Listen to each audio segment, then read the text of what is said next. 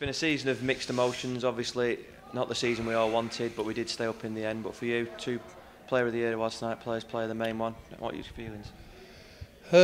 Yeah, I'm obviously delighted with the awards. It has been a difficult season. It's not been a good one for myself, the football club really. But we did achieve our championship status in the end, which we all wanted.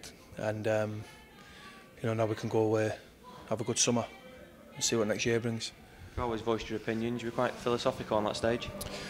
Yeah, and my mum and my missus said tonight to lie, really, because if I was to be up there speaking the truth, then this day and age, not a lot of people like hearing the truth, especially to the faces. And I've always been one that if you ask me a question, you're going to get an honest answer. And people might think that I've said a few things about the chairman there to make it easier for me to get a contract or to leave on on his good side. But at the end of the day, I'm just being honest, and I know how I work, how this football club works, and we shouldn't have had a season like we did this year.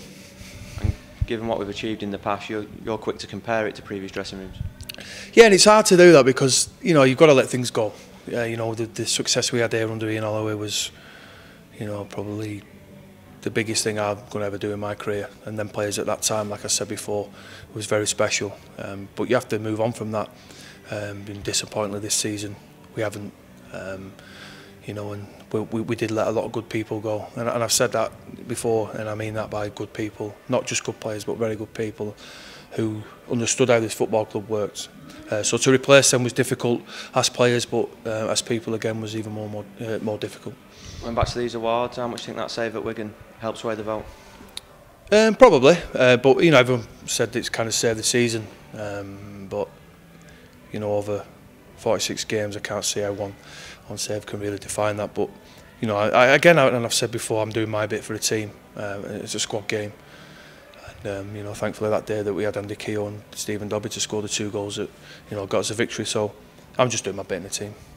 End of the season brings parting ways for several players. It'll be a complete rebuild again. Is it just a case of going away now and seeing what happens?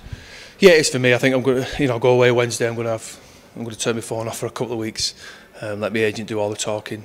We'll see what happens. Obviously there's no one spoke to me yet at Blackpool about my future. But like I say, I'm going to give my body a chance to have a rest, stop taking the tablets, and get a bit of sun on my back.